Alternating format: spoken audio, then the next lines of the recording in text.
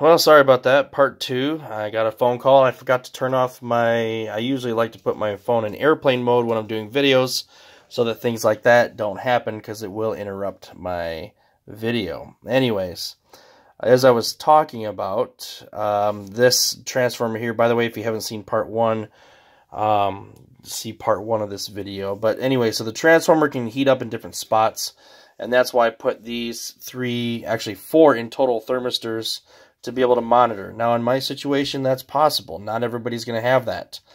I've plugged in a total of 5 thermistors into the Wi-Fi board. There's 6 total possible thermistors, with 2 extra ones being monitored by the CPU, so you can have 8 in total in the inverter. But if you got a twin mainboard set up and you want to monitor those over there, you're not going to have as many thermistors sitting on here, just because you're not going to have enough channels.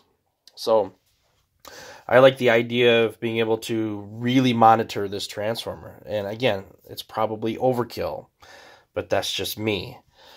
So, yeah, got the latest Wi-Fi board in here, revision C. It's doing pretty well. And so let's go ahead and power this beast on.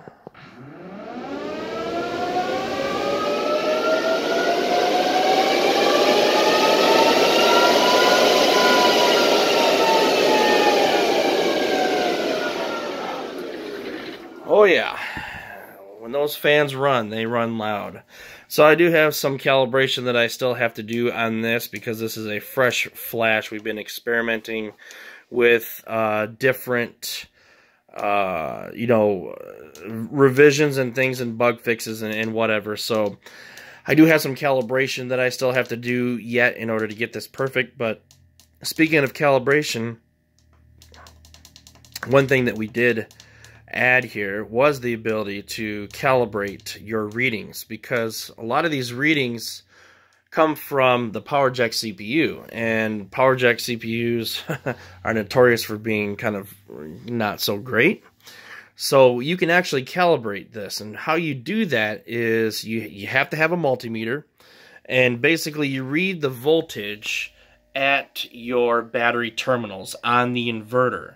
So no wires or no nothing, because there's going to be loss there. If you try to measure it, like for example, if I try to measure it from my power source way up there, well, it's 54 volts up there, but I'm actually getting less voltage down at this point. But the reading is showing it's set at 55.5. That's what it's showing. So I need to calibrate that down by using a multimeter to check the voltage at the battery terminals. That way I know exactly what voltage is actually coming into the inverter. Make that calibration, that way it'll read properly. And this is critical if you are running a smaller battery bank, or you don't want to damage your batteries. You don't want your inverter to drain your batteries too far, and if it doesn't understand or have a proper battery reading, it may drain them a half a volt or even a volt more than you would really like.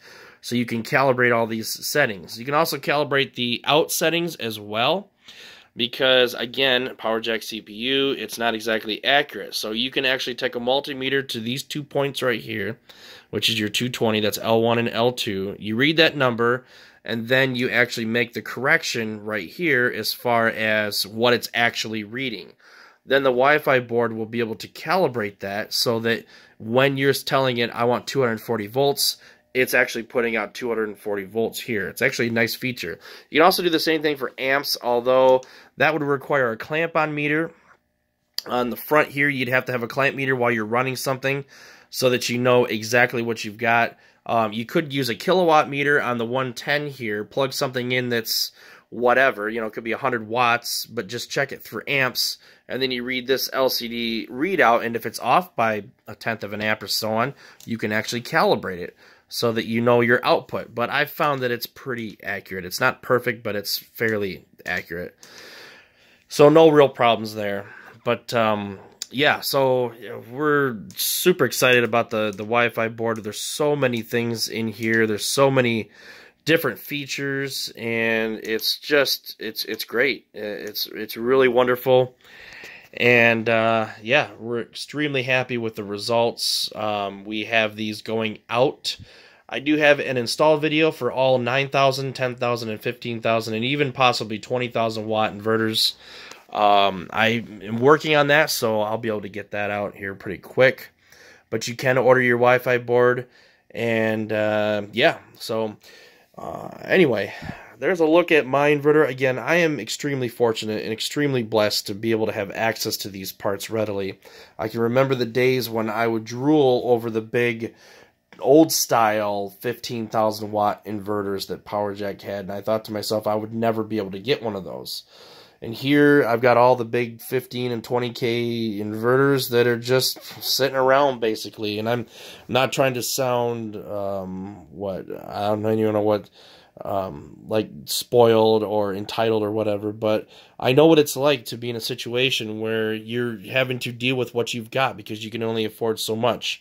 That's why I do my best to try to get you the service you need and the parts you need to be able to get back online and not charge an arm and a leg for it. So I'm doing the best I can in that arena because I've been there before.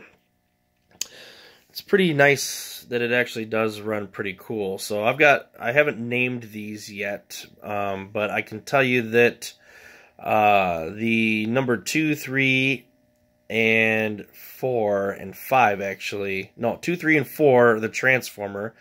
T is also the transformer that's read from the CPU. So I got 4 sensors on the transformer. 5 and 6 are the 2 main boards that are on the outside here. You can see where I've got 2 thermistors sitting directly on the FET right there. So that's where that's at. And by the way, a good point to make right now, never reach into your inverter when it's running. I know what's safe and not safe to touch. These are incredibly dangerous. Way worse than sticking your fingers in a socket because, yeah, it can kill you. So, yeah, I've got the thermistor monitoring both of the AC sides of the main board, and it's running nice and cool, as you can obviously tell. So I've got some few settings that I still have to set up, but this inverter is ready for service. And I am excited to get it up and running. And because we've been having some nice sunny days lately, despite everything that's going on in the world, it's nice to be off the grid. And, oh, by the way, you'll probably notice that there's no green LEDs that are lighting up. That's because I removed them. It saved me 20 milliamps per hour.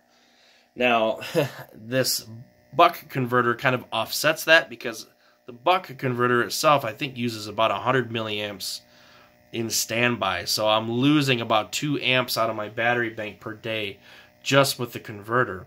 But that is an acceptable loss to me because of what my personal goals actually are.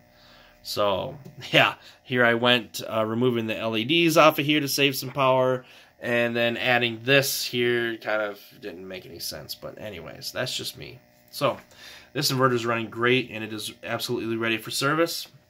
Of course, if you are interested in having something like this built, just hit me up, 833 Genetry, toll free Monday through Friday, 9 to 5. Do keep in mind, I am so busy on the phone all the time while I'm doing warranty, working with Power Jack, building bedrooms and all this other stuff. So I am extremely busy right now. I'm doing the best I can to answer everyone that I possibly can.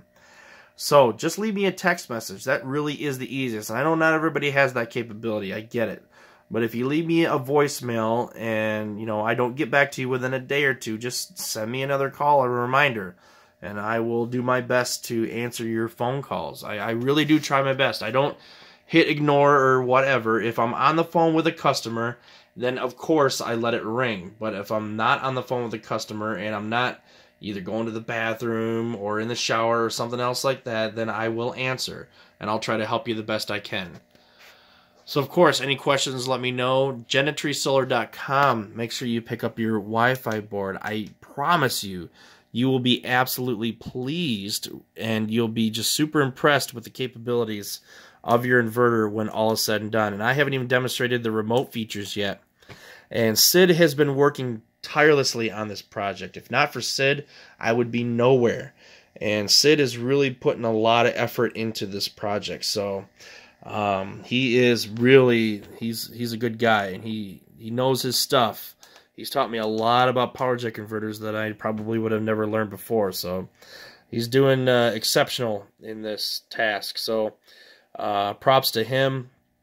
So yeah, Power Jack, you know, they've come a long way in the past couple of years, and with this, they're really over the top. So I'm glad that we were able to get this board together, and it is ready for launch. I've got Wi-Fi boards everywhere, so order a Wi-Fi board, and I know you will not be disappointed. If you have any questions, let me know. Take care.